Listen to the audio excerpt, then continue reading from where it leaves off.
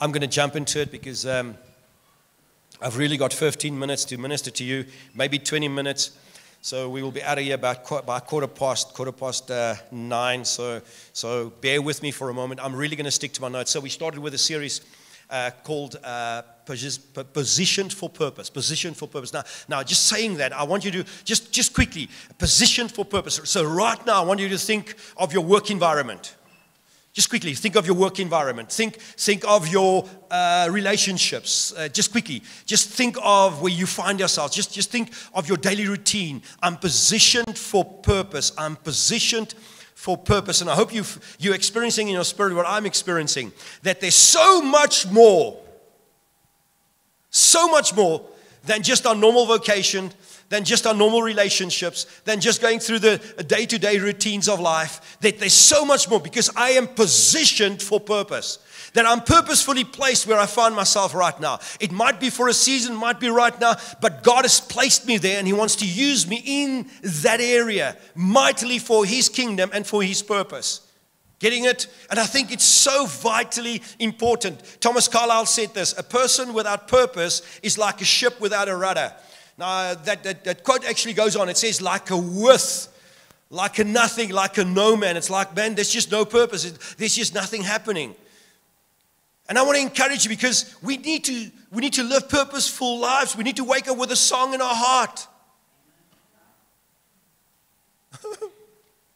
I mean, come on, church. We need to wake up singingly, not hurtingly, not wonderingly, not overthinkingly.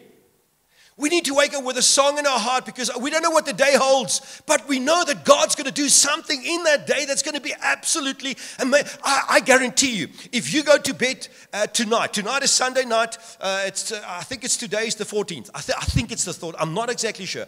It's the 14th, don't worry. No, it's just, don't worry, 14th. So tonight before you go to bed, just think differently than your normal routine. Think that, man, God is so amazing, so good, so wonderful, so great. And man, Lord, He says He gives it to the children in their sleep. His children in their sleep. I mean, come on, church. He's preparing you for the next day. And when you wake up and there's a purpose, and I know, man, God, there's going to be opportunities for me to shine for your kingdom and to be witnesses. Man, it changes everything. Listen, life is meant to be lived. There are too many just barely surviving from day to day. No, God has called us to thrive. And it's got nothing to do what you have in this life. Thriving is from the inside out. If my spirit thrives, if my internal disposition is in the right position, things change and things look differently. I can start enjoying life. And so if we want to truly understand how to enjoy life, we need to understand this, that in this life, everything we go through is a test and a trust.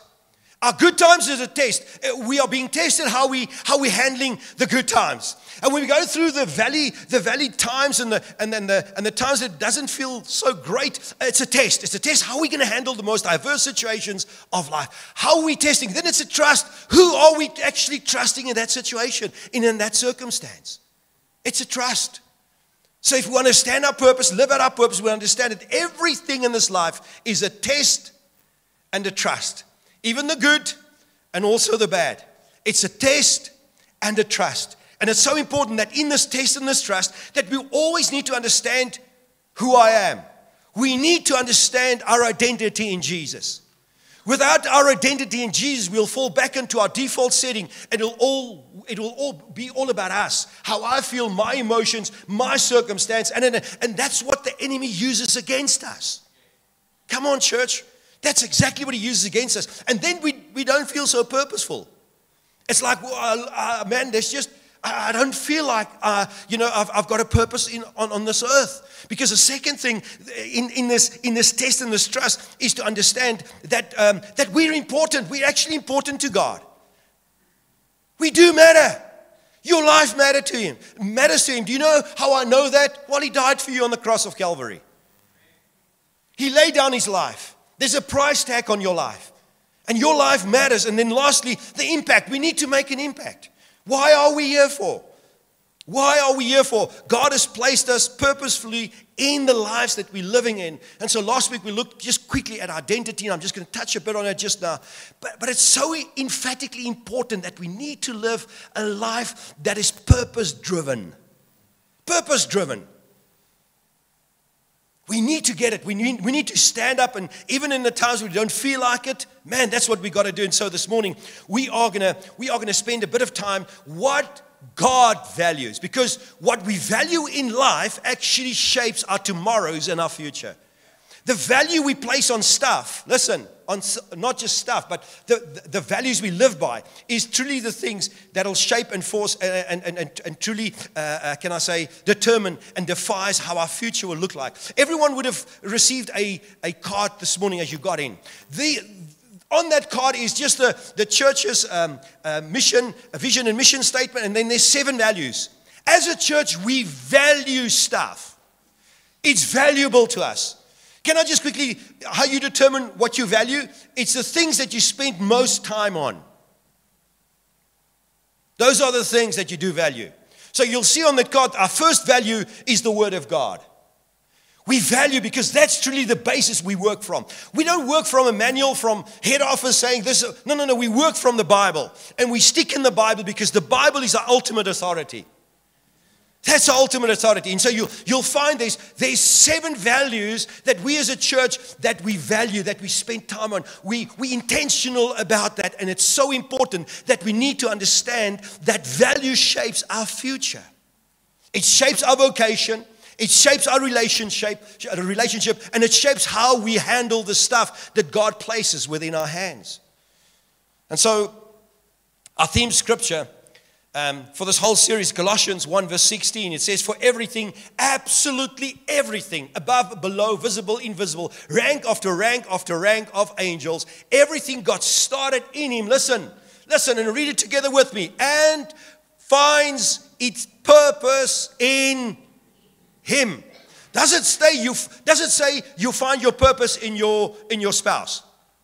Come on, church, help me. Does it say you'll find your purpose in your vocation? Does it say you find your purpose in the stuff that you have in this world? It doesn't say that. It says that we find our purpose in who? In Jesus, the author and finisher of our faith. What? That should be mind-blowing for some people. Because a lot of people ask me this question, what is my purpose? Simply, serve Jesus. Build a relationship with Jesus. Nothing else can satisfy like Jesus. Because when you get close to Jesus, you'll find your purpose. And it's simple, to be a witness for Him in Jerusalem, Samaria, Judea, and all the ends of the earth. We are called to be witnesses. That is the purpose. Anything more than that is a bonus, and it's a plus, and all that you and I are, we're just good stewards of what God has given to us. So church, I want to be like Moses this morning, and I want to take you to a portion of scripture in Deuteronomy 30, and it says it's so beautiful, and I'm going to read to you from verses 15. He gets the congregation together, the congregation of Israel, and he says, listen, I need to download some stuff with you this morning. And maybe that's what I'm doing. I'm getting the congregation of Life Church together, and I say, and this is what I'm going to say as Moses said it. Today, I'm giving you a choice. Because values and determining values and what you need to value is a choice. And he says, today, I give you a choice. You can choose life and success or death and disaster. I'm commanding you to love the Lord God, to live the way He has told you, and to obey His laws and teachings. You are about to cross the Jordan River. Listen, you are about to experience the blessings and the promises of God. You're about to experience that and take the land that He's giving you. If you obey Him, you will live and become successful and what? Powerful. I hope you're getting it. Because as I'm reading it, it's like, man, I've never read it this way. God wants me to live a successful, overcoming life on this earth. God wants me to be powerful in His Spirit. God has called me for so much more, but I need to choose. I need to make a choice. I need to make a choice how I'm going to live. It goes on in verse 17, it says, but if you disobey and refuse to listen and be led away to worship other gods, let me give you the Clark's paraphrasing, to do your own thing. Because these days we need to be very straight and very real with one another, to do your own thing, to depend on your own thinking, to have your own opinion. And your own opinion is much more important than God's opinion. That's what it actually means. When you start looking for something else than Jesus, when something else becomes more important than your relationship with Christ. I hope you're getting there. It says you'll be destroyed. And come on, church. How many times have we tripped up, have we fallen because we've done it our way? And we followed our pattern. And all that the Word of God is just follow me, stick to me, get close to me. And when you follow me, even the most diverse things in life, man, you're going to flourish through them. You're going to walk through them. I'm not going to remove them. You're going to walk through them. And you're going to come out on the other side, and this is maybe a prophetic word for someone in this house this morning. You'll be okay. You are going to be okay. You just need to walk. You just need to walk and trust God. You will not live long in the land across from the Jordan River where you're about to occupy. Let me give you the Clark's paraphrasing. You will not experience the promises of God that is so available to you and me every single day. When we follow our own way, the promises, it's like God says, okay, well, just do your thing. Just do your thing and see how it works out for you. Just do your thing. He goes on, I am now giving you a choice between life and death, between God's blessing or curse. And I'm calling heaven and earth to witness the choice you make. And then he encourages them. He says, choose life. Can I help you? Choose life. Choose life. And life is Jesus. Because in John 10:10, let me just give you the New Testament equivalent of it. In John 10:10, Jesus says to the people, he says, listen, the enemy only comes to steal, to kill, and to destroy. Listen, church, when we don't follow God, when we don't allow His Spirit to move us and to shape us and to form us, when we don't follow the teachings of God's Word and apply it within our lives, listen, the enemy comes to steal, to kill, and to destroy. He entices you. He shows you. And it starts with your identity, and I said it last week as well. You know, it started as early as Genesis 3 when he spoke to Eve, and he says, Eve, why can't you eat? He says, well, God said we're not allowed to eat from that tree in the middle of the garden. And he says, well, who said God said that? Because he knows that if you eat from that tree, listen, you will be like God. But listen, Genesis 1 tells me that I'm created in the likeness and the image of God. Jesus himself finds himself in Matthew 4. Matthew 3, he was just baptized with the Holy Spirit. It says Matthew 4, he was led into the wilderness. And the first thing that the enemy attacks is what? If you are the Son of God. Listen, the end of 3, it says that the heaven opens and there was a voice coming out, this is my Son whom I'm well pleased. And it says that the man and the Holy Spirit came down on him. And it just happened. And now the enemy comes and he says, if you the Son of God. If you that good Christian, if you are so steadfast in God, that's how He works. And church, what we need to do in every situation, in every circumstance is choose life.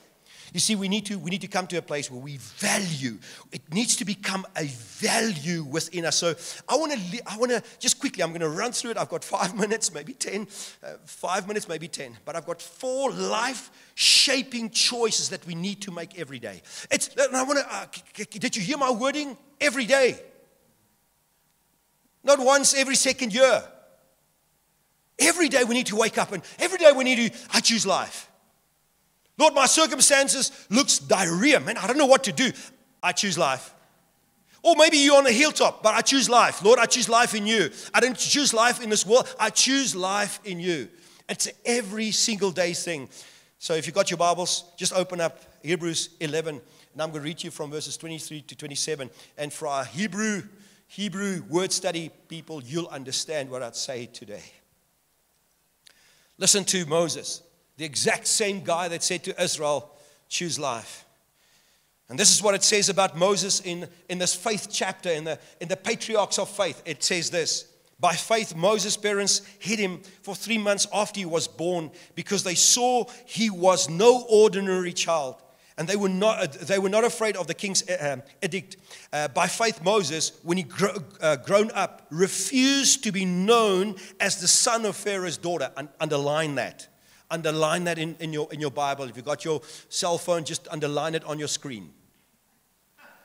And this is vitally important. This is vitally important. Listen, I'm going to take out 4 things. It's vitally important. He refused to be known as the son of Pharaoh's daughter. He chose to be mistreated along with all the people of God rather than to enjoy the pleasures of sin for a short time.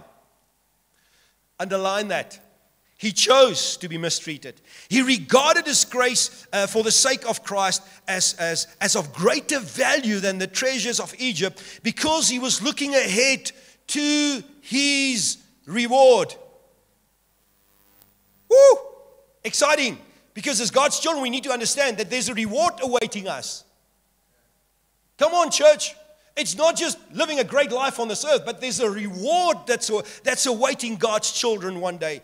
By faith, he left Egypt, not fearing the king's anger. He persevered because he saw him who is invisible. Underline that. 4 things that he did. First of all, he refused to be known as Pharaoh's, as the son of Pharaoh's daughter. He refused. He refused. Now I'm going to give you just quickly. Refuse to be defined by others. Refuse to be defined by others. That means refuse to be defined by your past. Listen, let me just give you something to think about. People can harm you, they can scar you, but they cannot ruin your life. Let me say it again. People can harm you, they can scar you, they can say stuff about you, they can do it, but they cannot ruin your life. Stop blaming people. Come on, church. Stop blaming your background. Stop blaming where you come from because we do it ourselves. We have that choice. We have a choice to live the life of how other people see us.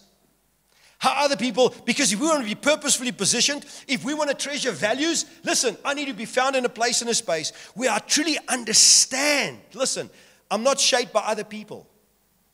I'm shaped by the Word of God. I love Psalm 139, and if you want a psalm to read and just meditate on the Psalm 139, it really, whenever I read it, it still blows my mind. Here comes David, and he says, you have woven me together in my mother's womb.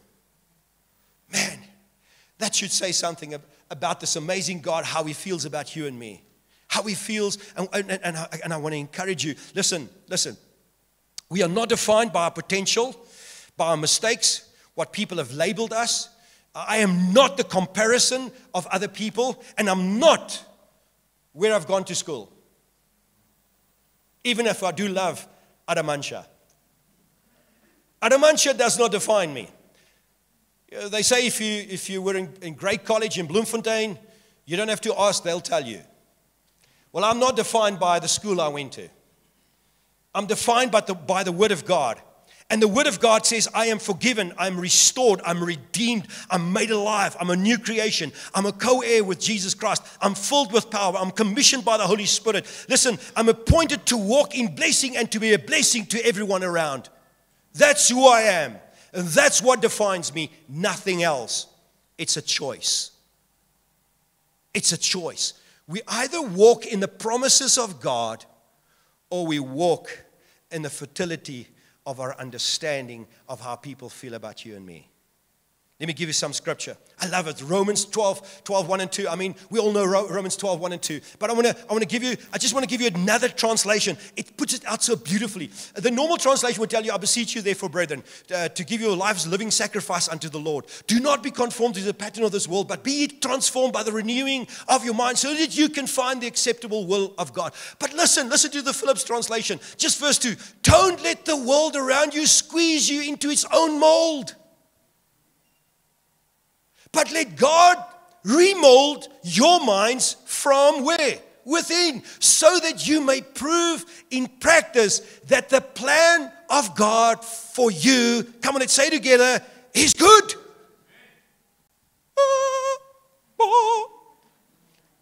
He's got a good plan for me. And whatever he thinks about me, it's good. It's not bad. So I'm refusing, listen, to be known as I am a child of God. I'm a new creation in Christ. That's who I am. 1 Thessalonians 2 verse 4 says, our purpose is to please God, not people. Okay, no. Wait. Come on, let's read that together. Our purpose is to please God, not people. Some of you need to write it down in bold letters. My purpose is to please God and not people. So, ladies, you don't have to please your husband, please God. Because in the process of pleasing God, you'll please your husband. Husbands, don't please your wife. Please God. Come on, church, that's how it works. That's how it works. He is the one who examines the motive of our hearts. And that's why we can understand and know that the plans that God has for you, Jeremiah 29:11, is good. The plans I have for you, says the Lord, they are plans for good, plans to prosper you and not to harm you, plans to give you hope and a future. Thank you, Jesus. Come on, church. Thank you, Jesus. I'm not defined. I'm defined by the Word of God. Secondly, Moses chose to be mistreated along with the people of God, rather to enjoy the pleasures of sin for a short time. Can I just put it in a different wording? Choose short-term pain for long-term gain. The greatest problem is this. We want immediate gratification. We want the feel-goods right now. We want the quick fixes right now. That's how we programmed. Man, I want to feel good about it right now. No, listen. There are some stuff. Listen, we go through stuff and we say no to stuff, and it might feel like it's painful, but it yields good fruit. And the problem is this, we have this inability to delay gratification. It's like we are so fixed on the gratification. We want to just feel good about ourselves and feel good about life and feel good about... No. Listen. Find your gratification. Find your value in God. And when we are faced with some stuff, listen, Moses could have been, he could have been Pharaoh's grandson. He could have, if you do a study of how they did life in that time, he could have indulged in so much sin and stuff. Money was not an object, but he refused. Listen, church, we either serve God or we don't serve God. The Word of God says the path to Him is a narrow path. There's some stuff that we've got to get into place in following Him. Sin still stays sin. And we got to follow Him. We cannot have one leg in the world and one leg trying to serve God. Listen, if you want to be positioned for purpose and understand your position, that you're purposefully placed, listen, you got to follow God with everything. Every single detail of our lives. You see, Moses chose to be mistreated. And you and I need to understand that. And sometimes we go through the toughest times because we follow the Word of God for our lives. And I just want to say this. You and I should actually become products of our pain. That sounds terrible. That's not good news. No. It's about, listen, I want to become a witness that I've gone through stuff. It was painful at first, but now it yields amazing, wonderful things. I cannot go to the gym. Oh, I loved it. Helgard actually sent on our men's group. He sent a video. Helgard, that was a good video. That was absolutely amazing. If you want it, speak to Helgard or speak to me. It was just absolutely amazing. This pastor actually got he's also in the gym like me. That I've been gymming for about 15 years. I know you cannot see that, but I've been gymming for 15 years. I just want to say this. But you know what? There was a guy in his congregation. But this man came up and he asked him to take off his shirt. But you must check him. He's got muscles where there's no place. He's got muscles on muscles. It's like, man, he stands there. And he said this. We go to the same gym. We gym the same amount of hours. We use the same weights. We do everything the same. And then he took his shirt off. Can you believe that pastor took his shirt off? And he would look like me. And boopy, And he said, listen, you know why? Because this man takes serious what he does with his health. And when he walks out of here, his whole way of doing life is different. He goes through painful things because you know what? It's pleasurable. Come on, let's be honest. Late at night, especially in the winter, laying in bed and the warm blanket is on. Amen. And that Cadbury's chocolate looks at you and say, eat me, eat me, eat me. Come on. And you say, thank you, thank you, thank you. Lord, for I'm about to receive, I thank you. Something like that. Isn't it so? He says, but that man, he eats healthy. He does everything right. He says, that's why he gets the benefit. Do you know why so many Christians don't live in the benefits of God? Because we're not living according to the Word of God. We come in on Sunday, we go out, and man, for the first day we feel good. And then by Monday, let me get the timing right, 11:15. Then it's like everything is out of the window, and we start just, it's been a struggle. No. Church, it's in the application. It's in the full application of the word. In the full application. Why? Because God will use this pain to grow you and me. It grows us. It's not there to break us. It grows you and me. Let me give you some scripture. Romans 5, verses 3 to 4. And I'm going to put 5 on there as well.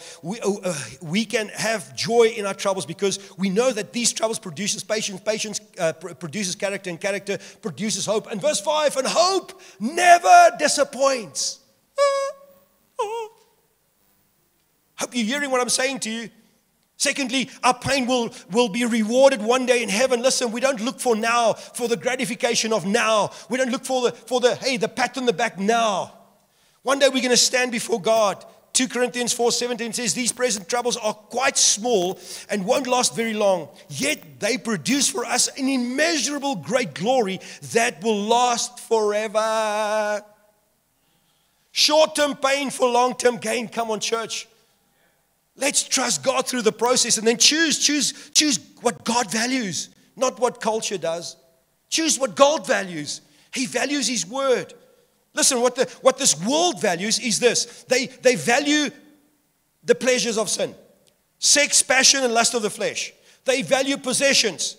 The treasures of Egypt, salary, possessions, and lust of the eye. They value popularity, prestige, and power. Status, position, and pride of life. That's what the word of God tells me. Everything I am and everything I have, I'm only a steward of. I need to start valuing the stuff that God values. Listen to what God values. 1 John 2, verse 7. The world and everything in it that people desire is passing away. But those who will do the will of God will live forever.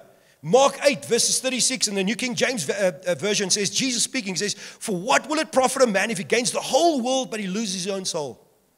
So what does God value? What God values, He values God's purposes is more important than popularity. We need to understand that our purpose on this earth is more important than popularity. People are more important than pleasure. Come on, church. And lastly, peace of mind are more valuable than possessions. Let's be honest. If I can have peace of mind in everything I do, when I go into my APSA app, I can go into my APSA app with peace of mind. Come on, church. That's what we want. To know that God is in control, man. God values, He values His purposes that He's placed on us. He values people. And listen, what He's left us is peace. And He wants us to live and function in this peace continually. And then lastly, we need to choose faith, not fear. Because sometimes when we go through stuff, and as I said just as we started this morning, that sometimes we feel that nothing is happening. And then the first thing that comes in is doubt. And it's always followed by his brother fear. And when fear settles in, we struggle. I want to encourage you this morning. It says, Galatians 2 verse 16, it says, there's no one can please God by simply obeying the law. So we put our faith in Jesus Christ, and God accepted us because of our faith in Him. So what am I saying? I'm saying, listen, put your faith in Christ. You are positionally placed. You are valuable. There's some values that we need to make it ours, and we've got to be steadfast on those things. Sean Anderson said this. He said, we've been gifted with the power of choice in our actions, in our thoughts, and in our words. The quality of our lives gets better or worse depending which direction we go with our choices. Listen, church, today I give you a choice. Life or death. Life or death. You choose, not me.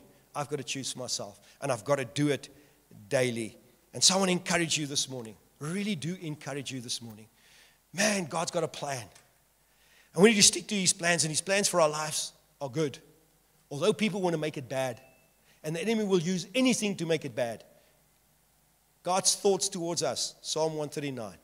If it could be counted, it's far more than the kernels of grain that you'll find on this earth. So I want to encourage you this morning. Let's start valuing what God values. Let's get back into the normal things, into the simplicity of His word, and trust Him. You are an overcomer. You are victorious in Him. And God's got a plan for your life. Amen. So come, let's stand.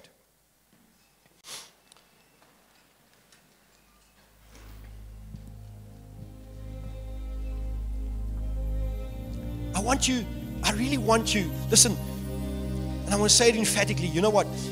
You're gonna, I don't know how to put this. But by tonight, this word is out of your mind.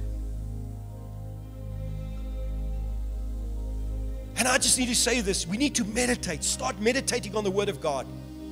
Not meditating on the worldly things. That's not what I'm saying. Meditate. Get in the Word of God. Go through Scripture. Ask the Holy Spirit to reveal it to you. Make it open. Make it real to you. Trust God in the process. Because in that process, wow. See, when our values change, our whole perspective change. Our walk change, our speech change, everything starts changing, but we need to make a choice. And I want to encourage you, as Moses encouraged the people, choose life. Choose life. So Father, we come to you this morning. Lord, we are absolutely positioned for purpose.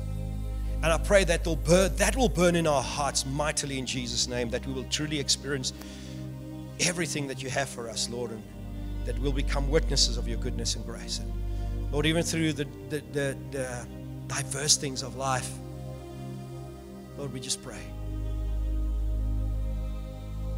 that we'll choose you every single day, in every circumstance.